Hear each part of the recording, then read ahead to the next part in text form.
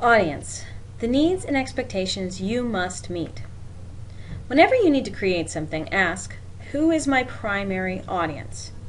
And who is my secondary audience or audiences? The primary audience refers to the person or people who will first see and evaluate your work. The primary audience for an assignment in college, for example, is your professor. So you are creating something for your professor. That primary audience typically has specific expectations based on prior experience. So if your assignment is an academic paper, then your professor has specific ideas about what you will do in that paper. Does your paper follow style rules? Does it use good research? Is it on topic for this semester? Is it a very specific assignment?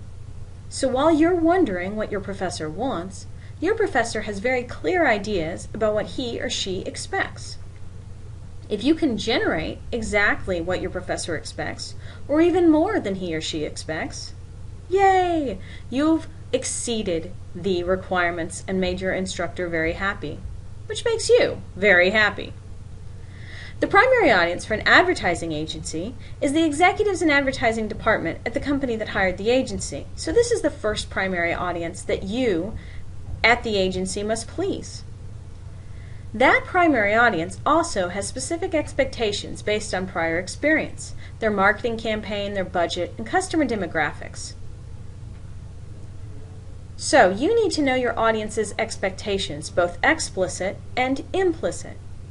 Explicit expectations are those that are established as part of the assignment and field. So people clearly lay out explicit expectations. They tell you what they are. For example, an explicit expectation at many colleges is an assignment. Write your research paper in a particular style. They'll either tell you MLA, APA, or Chicago. Now, implicit expectations are often those that require some research, and they might be based on the characteristics, needs, and experience of the primary audience. Implicit expectations require you to know a lot more about your audience. So, if you are presenting for an ad agency and you're wondering what to give them, you probably should know that several years ago they had a very bad experience with a TV commercial. The secondary audience refers to any person or people who could see and evaluate your work.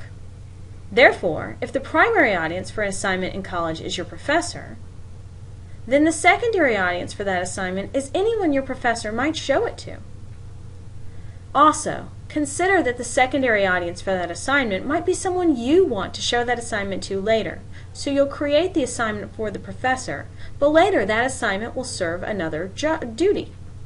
For example, you'll write that paper and submit it as a graduate school work sample. In the case of an advertising agency, your secondary audience, the public who'll see the advertisements, becomes the primary audience when the company approves your ads. So there are implicit expectations about audience here as well. You need to ask yourself, how can I get this audience to buy this product? This primary audience of consumers might be a mystery to you. So once again, ask yourself, what do these people want and expect? When you do your audience analysis, you are asking the big questions. What does my audience or audiences expect? Who is my audience? How do I know what my audience wants? Begin with demographic information. Answer these questions. What's the age of this person or people? Are they male, female, a mixture? Create your Venn diagrams, even if they're just in your mind. Figure out the ages of the audience. So if you have multiple people that you're evaluating, determine what age group they're in, what their expectations might be based on this. You must also think about their knowledge about the subject. This is critical. So if you have a very knowledgeable audience, you're going to present your information differently than if you have an audience that has very little knowledge about the subject. In that case, you're going to need to educate your audience. Answer other questions and create more questions based on what you are presenting, based on your project itself and the situation. You want to know the education level of the person you're presenting to. What area of the country do they live in? What work experience do they have? What's their socioeconomic status? Answer other questions about religion, ethnicity, and political affiliation. Often these will play more an important a role than you might at first perceive. They will certainly affect the language choices that you use and how you present things. So once again, another critical area as far as answering questions is technical expertise, particularly if you are teaching someone something technical. To answer these questions, begin by brainstorming. Come up with all the possible questions that could affect audience expectations and reactions. So don't just use the audience analysis questions generated here. Think about your specific assignment, what you are trying to do, and come up with questions. Begin by asking questions. When you can, directly ask your audience questions. Show samples of your evolving work when that makes sense. Conduct trials. Get others to read and view your work. Feedback is important. Ask yourself always, what are the characteristics of other possible readers? What words, phrases, or choices could create a negative impression? Let's consider the case briefly of Mitt Romney and his 47% comments that he made in 2012. Now, he originally was making these comments at the home of a private campaign contributor in Boca Raton.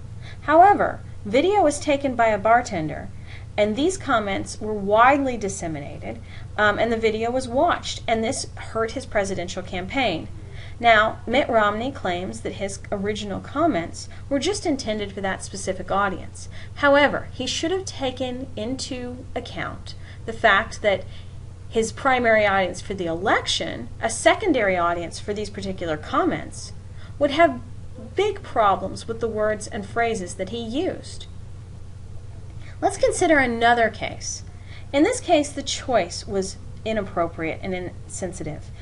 Call of Duty Ghost, the company that produces this video game, created a commercial that showed a group of young men and Megan Fox participating in a shootout in Las Vegas as Frank Sinatra's music played. Now, the heavy artillery and the shootout itself, shown in a very real-world venue, was seen as incredibly insensitive in light of the recent mass shootings.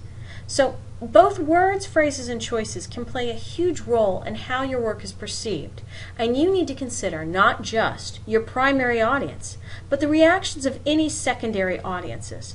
And you need to carefully think about the primary audience, because video gamers themselves probably took this Call of Duty Ghost commercial in stride. However, there was a wider and bigger audience than the creators of the video game thought about. All those who have been affected by real-world violence and saw this as inappropriate and became angry. Now, these people also purchase video games often as gifts, so consider that. Knowing all that, knowing your audience's characteristics, knowing how they might perceive things, having done research, go back to the requirements of the work itself. These are important. If you've been asked to create a 30-second commercial, don't create a 2-minute commercial. Carefully fulfill the requirements of the job, but always keep the characteristics of the audience or audiences in mind. Audience expectations and potential reactions should shape your creation process. You've just been watching Victoria McCready, Audience, the Needs and Expectations You Must Meet.